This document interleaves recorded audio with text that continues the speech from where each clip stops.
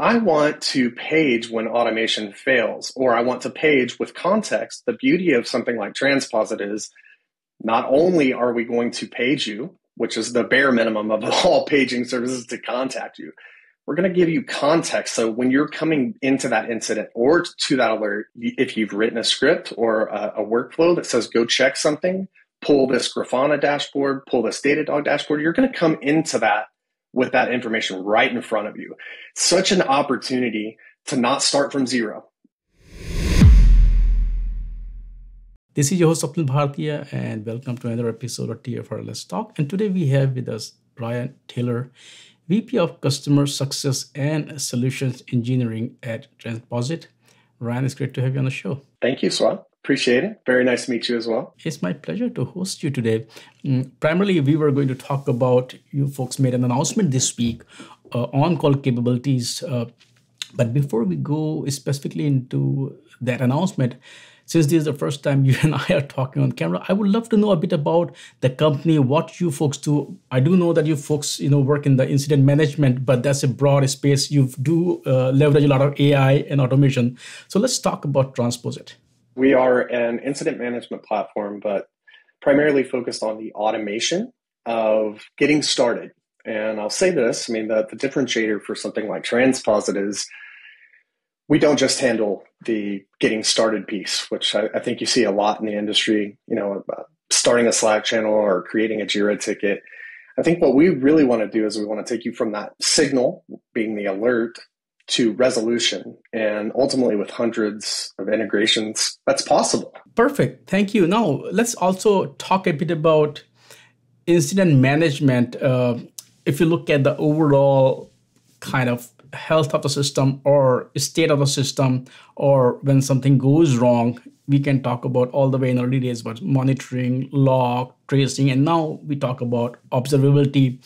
But talk a bit about where does incident management fit there? And also, as you also talked about ticket, of course, there is a lot of fatigue over false flags and people keep getting notifications and alerts.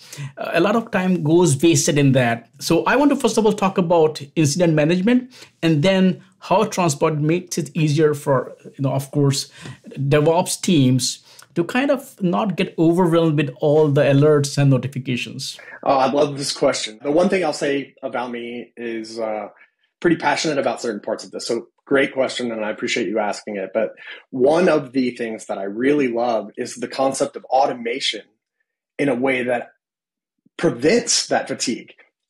If I take the first step to get contextual information and potentially take a resolution step before I get started with something, I don't need to be paged. It's the beauty of that system. I can imagine a world where X goes wrong and Y is the first step that any on-call engineer is ever going to take. And step Y could be done by anybody in the company with an automation platform that handles that authentication. That on-call presence is only required when that fails. And I really like the idea of that. In my life, in my previous life, it's what I strived for is like, how many times do I page someone just for them to be able to do something that I could have done automatically or with automation?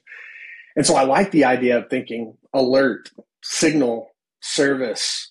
What is the outcome of that?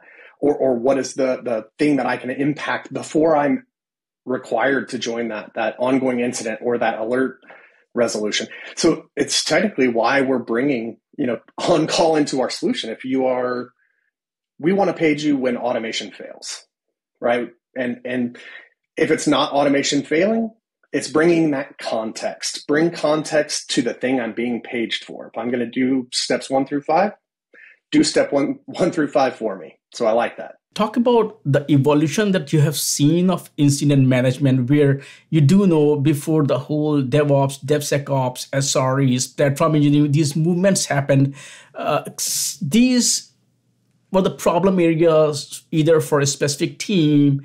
But now do you see that incident management is more of a cultural thing where it's part of the kind of whole team, where you look at not at where you don't look at it as a tool, as a kind of solution, but also a culture shift also where the whole teams look at something is going wrong or something might go wrong. How do we respond to that? And also, it's not just about what went wrong, what lessons we can learn. But that's where tool comes to help them. But this is a culture movement as well. That's what I want to talk to you about. We've moved from that observe and report type of mechanism where you had a dedicated team that was watching something turn from green to red, and they were either taking action on that or they were expected to understand hundreds of tools or services. And I mean, I don't think it takes, it's not a stretch to say that wasn't complicated in the first place. There's no one in a business that knows more about a service that's being operated than the people building that service. So it only made sense to move the problem closer to the people that could impact the resolution. And I think we've seen that as part of DevOps. And I personally believe that is, I'm not a huge fan of the saying, make the engineers or the developers feel the pain. I feel like I am advocating on behalf of the customer to say the customer shouldn't feel the pain. I do believe that there is deeper ownership for the engineering team as it relates to the services that they provide, both to internal customers and external customers. And I think that's been the primary shift is time equals money, and customers pay for downtime, right? Our customers pay for uptime, and companies pay for downtime. And so downtime is preferable to be minimized. Right. No, very well said. And sometimes we do tend to forget that no matter what we do, we are serving that customers. And the interesting thing is that customer, they are on their own journey as things are changing, transform. We have to be on the same journey. We also continue to evolve with them. And as before, like off camera, talking about the company itself, the way it started with a different focus, and then it also evolved over time. That's what we are all doing. Which brings me to the next question, which is about your latest announcement this week, which also kind of shows the evolution of the company itself. So talk about what you folks announced this week and what problem does that solve? We've announced Transposit On-Call, and the primary reason we're bringing this into the platform is we are an alert management or event management platform.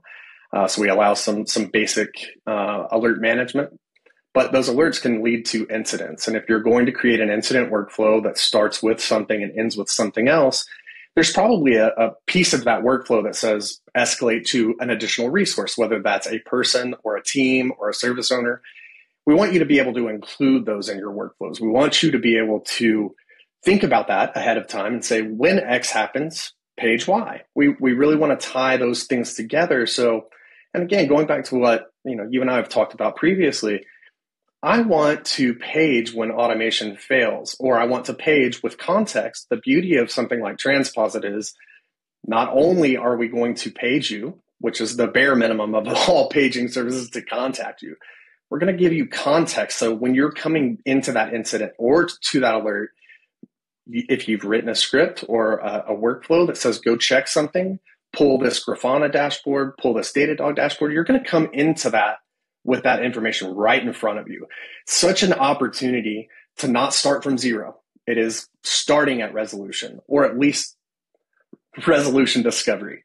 And to me, that's a game changer. I've been on call for 20 years. I've never had that luxury, As we're talking about, it's kind of crowded space. Talk a bit about what, of course, you did touch upon some key points, but I would like to go up with specifically when it comes to the incident management lifecycle, the whole, when we look at the solutions, integration, evolution, how do you set yourself apart from others? What edge you have over some of your competitors? And I would love, if you can name some competitors as well. Ultimately, I think the differentiator for us, again, look at the incident landscape. Look at something like incident.io or Rootly.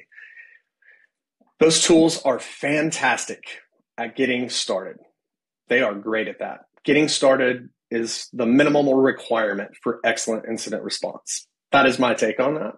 I want to empower our users specifically to be able to declare an incident, investigate an incident, escalate an incident, communicate throughout an incident. And here's the goal of running an incident response process: remediate or mitigate that incident, right? You want to get to a point where the pain is not felt by your customer. And again, I want to be clear on who the customer is here. There are internal customers and there are external customers. There are plenty of services running in a microservice architecture that are meant to serve other services that have external customers, right?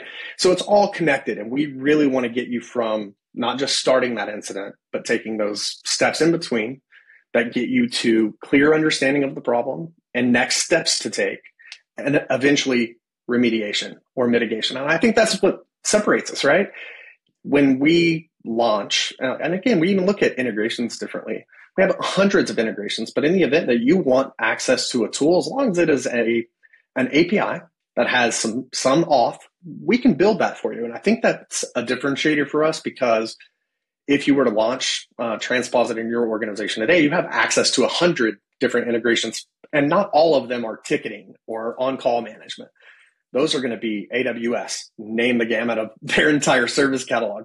That's going to be GCP, their entire service catalog. So it's, pretty in-depth in what we can do to fill the gap between starting and finishing. Now let's talk about AI. When we look at AI, you folks have been leveraging AI for a long time, but now we have started talking about generative AI, Gen AI. ChatGPT is a big buzzword these days.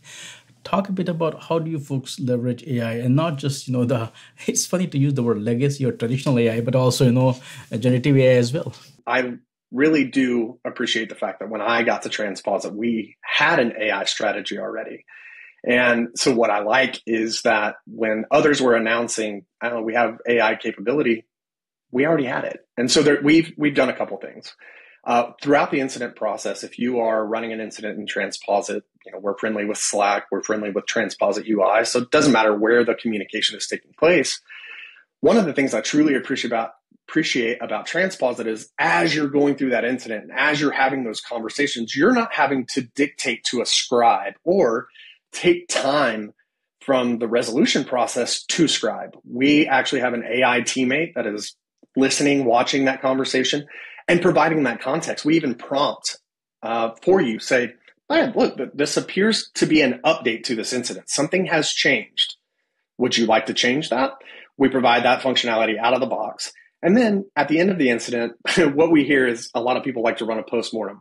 You'll never hear me say postmortem. That's what our customers say. I call it a post-incident review. I do that because there's a lot of learnings to be had there. I cannot tell you the number of times I've seen someone go through that timeline and pull the important pieces out.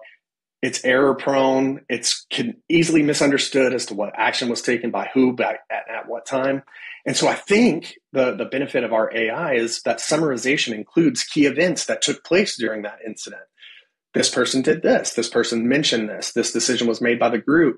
And we're doing that throughout the entire incident lifecycle. And so by the time you finish your incident, we're going to give you a pretty good head start on your post-incident review. I think that's a big one.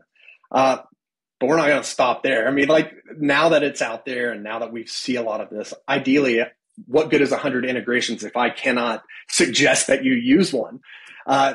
If you're taking this action every time you have an incident, we want to enable you to say, do you want to do this from now on? Do you want to make this part of your incident response process?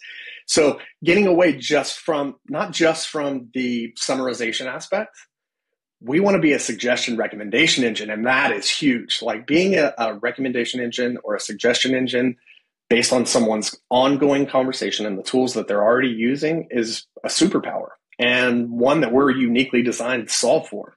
Ryan, thank you so much for taking time out today and not only give us a kind of very good summary overview of what you folks do, but also on-call, the feature that you have added and how you makes it easier for teams to deal with incident management. Thanks for all those insights, and I would love to chat with you folks again. Thank you. Wow, fantastic. I really appreciate the opportunity, and I watch your show. You're doing a great job. I really appreciate it.